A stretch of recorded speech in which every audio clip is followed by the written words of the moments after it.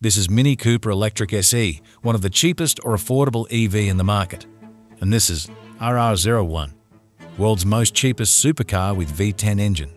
And now if you see their price tag, then you will find that the Mini Cooper Electric SE costs $31,900, whereas the RR01 just cost only $27,000. Clearly $49 less than the Mini Cooper Electric SE. So today we're diving deep into the world of electric vehicles and find out that why EVs are too expensive. So, hey everyone and welcome back to AutoAxle. From today, I'm starting a new series where we will discuss more information about transportation industries. So, smash that like button and subscribe to the channel. With that said, welcome to EXPLICATE. Dissecting every line from science to philosophy, we break it all down, make it shine. So grab your coffee, open your mind, prepare to be amazed. Wordplay, acrobatics, knowledge we raise from history's echoes to future's unknown embrace. Welcome to EXPLICATE.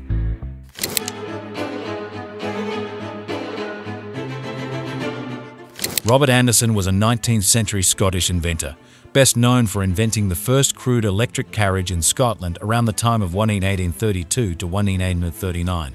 The carriage was powered by non-rechargeable primary power cells. Let's start with the heart of every electric vehicle, the battery. Cutting-edge lithium-ion battery technology is a key component, providing the power needed for these clean machines.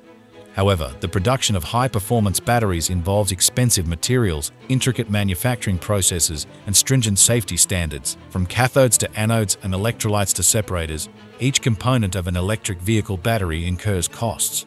Raw materials like lithium, cobalt, and nickel, which are crucial for battery performance, can be volatile in the market, affecting the overall cost. Now let's understand how a lithium battery works. A lithium battery has four major components: anode, cathode, electrolyte, and separator. As we know that the lithium has the highest tendency to lose electron in electrochemical series, and it has only one electron in the outermost orbit, and it always wants to lose it.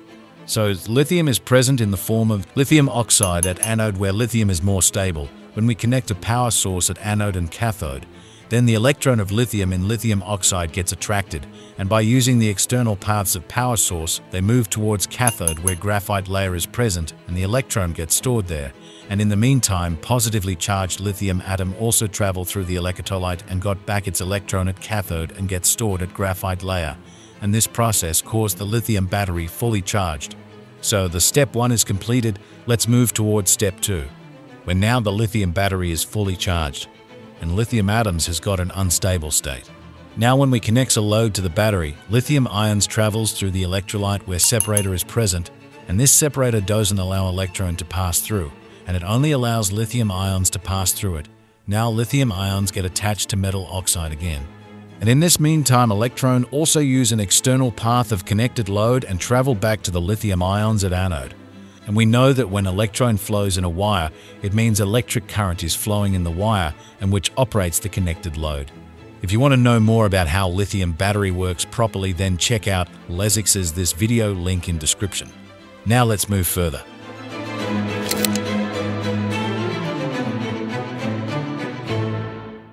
To ensure electric vehicles meet safety, efficiency, and performance standards, extensive research and development are required. Automakers invest heavily in R&D to enhance battery technology, optimize electric drivetrains, and improve overall vehicle efficiency. These investments, although necessary, contribute to the overall cost of EVs. Compared to traditional internal combustion engine vehicles, the production scale of electric vehicles is still relatively limited. Mass production helps reduce costs in the automotive industry, and as the demand for electric vehicles grows, we can expect economies of scale to come into play, gradually bringing down prices. Currently, there are only few countries having a proper lithium mines, and they are United States, Portugal, Chile, Argentina, Brazil, Zimbabwe, China, Australia. Right now, Chile has the largest lithium reserves worldwide by a large margin. Australia comes in second, with reserves estimated at 6.2 million metric tons in 2022.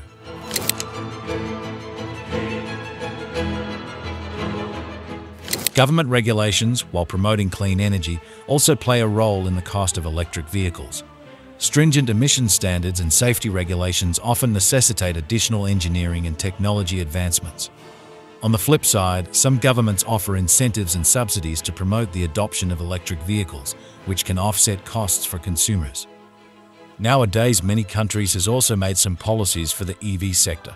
As like in India, government had recently made some new policies for the EV industries. The new policies are 1. To reduce import taxes for automakers willing to commit to local manufacturing. 2. To encourage more substantial investments and boost domestic electric vehicle production. 3. Embrace cleaner and more sustainable transportation alternatives. 4. Embrace benefits of economies of scale.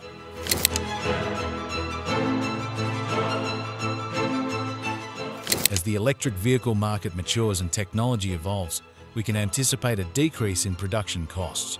Advancements in battery technology, increased production volumes, and a competitive market will likely contribute to more affordable electric vehicles in the future.